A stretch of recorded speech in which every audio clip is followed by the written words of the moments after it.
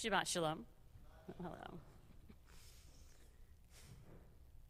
Once, I was at a funeral for a young woman. She was around my age. She died very unexpectedly, and I was standing with her mother graveside. And somebody came up, and this is someone who I knew with 100% certainty, had the absolute best of intentions. I knew this person, they were a very good person. And they said to her, "Your daughter was such an amazing person. She did so many good things for so many people. It's kind of like little pieces of her live on in all of them."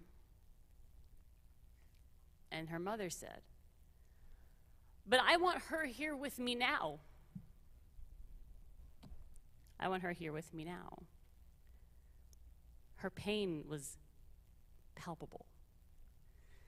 Of all the things that people say at funerals, there are a lot of, shall we say, less helpful ones. They're in a better place. My favorite, God needed an angel. And these are things that people say because they themselves are not comfortable with pain or loss or grief. I'm not saying if these things are true or not. It's just that maybe a funeral's not the place to say them.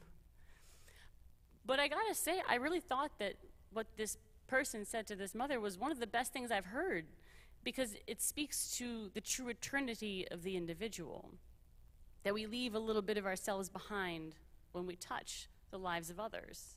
And in that way, we're never, any of us, truly gone.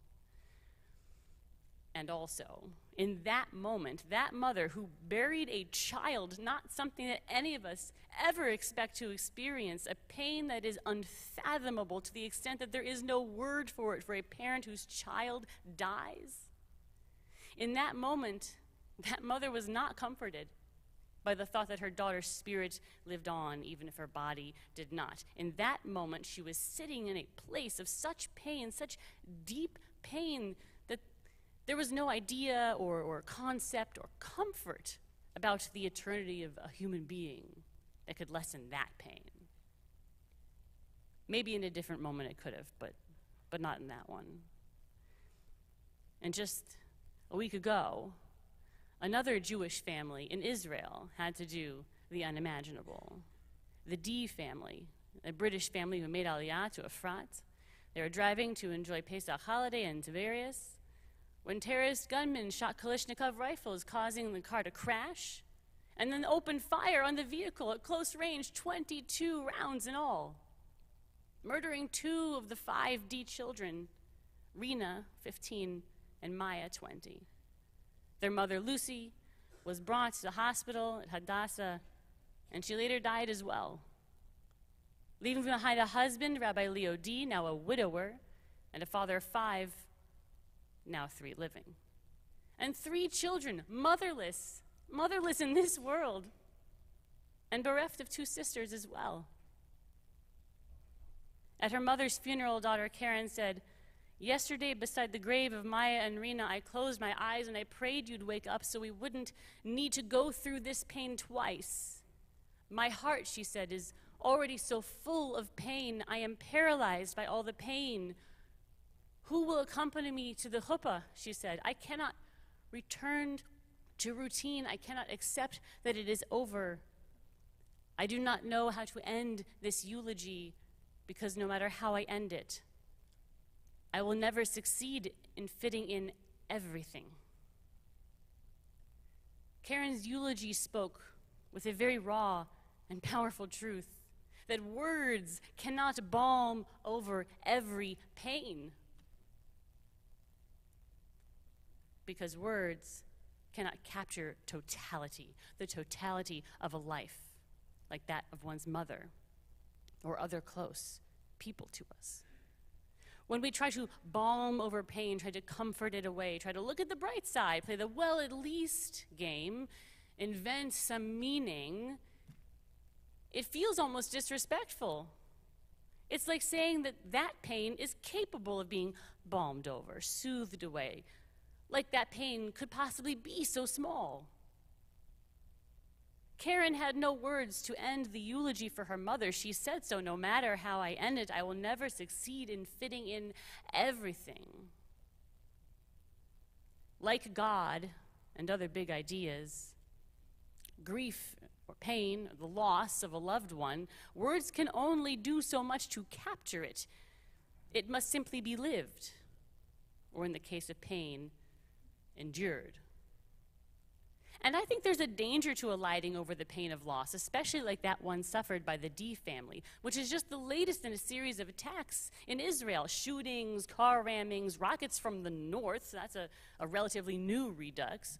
Literally later that day, after that attack, on that family, a car ramming on the Tel Aviv beach promenade left 1 dead and 7 injured.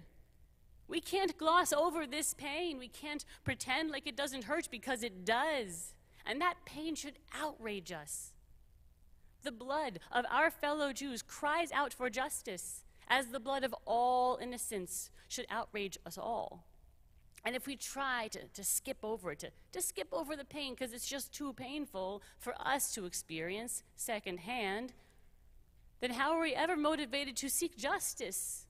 How do we find the fire to burn within, the fire that powers us to find solutions, real, lasting solutions to the problems that cause us such pain?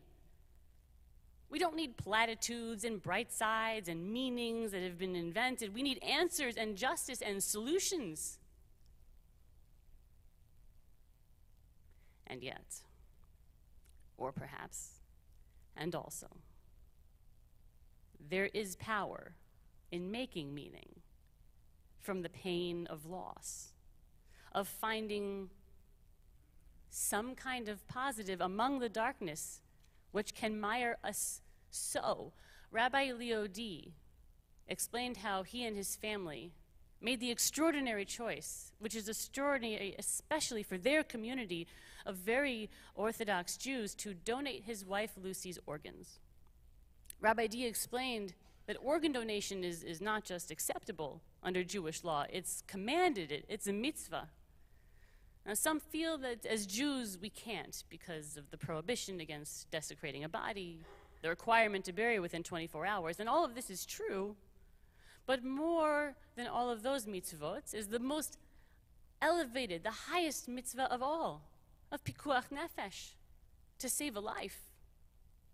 To save a person's life, one may contravene nearly every Jewish law short of murder, idolatry. And so Lucy D's liver went to a 25-year-old man, her lungs went to a 58-year-old woman, her corneas were saved for later use. One kidney went to a man in his late 30s, another to one in his late 50s. And this extraordinary woman's heart that loved 5 children into being, that loved a rabbi from Hertfordshire, England entirely, went to a 51-year-old woman. 5 lives in all saved. The director of cardiothoracic surgery at the hospital, Dr. Dana Vroot, said, "The act of this noble family is a point of light in the darkness, and they saved many lives." So perhaps we need both. The burning fire of the pain of loss and the light of the life the ones we leave behind. It's the light that shows us the way in the dark. In an extremely moving and emotional eulogies that he delivered for his wife and daughters, Rabbi D spoke of the burning pain of loss. "Our family of 7, he said, his voice breaking, alas, is a family of 4. But he also spoke of light. This is the first time in 30 years, he said, that Pesach, Easter, and Ramadan coincide. He spoke of how each is about making the world a better place, focusing on redemption and empathy. He said, we have the extraordinary ability to choose to do good.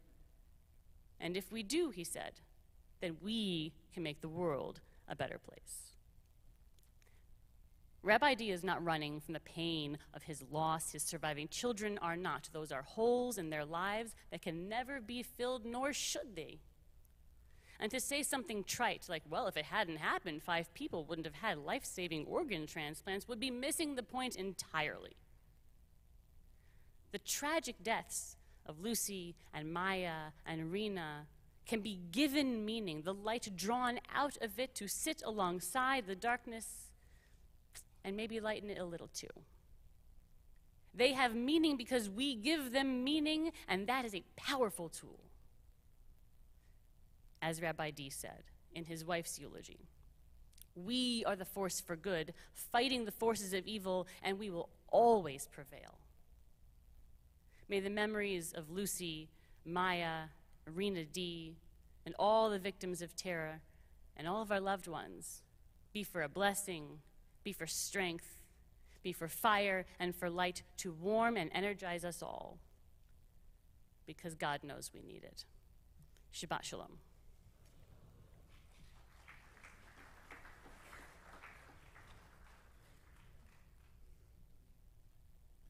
Thank you, Rabbi, for Yishkoch on a beautiful and very important words. And now let us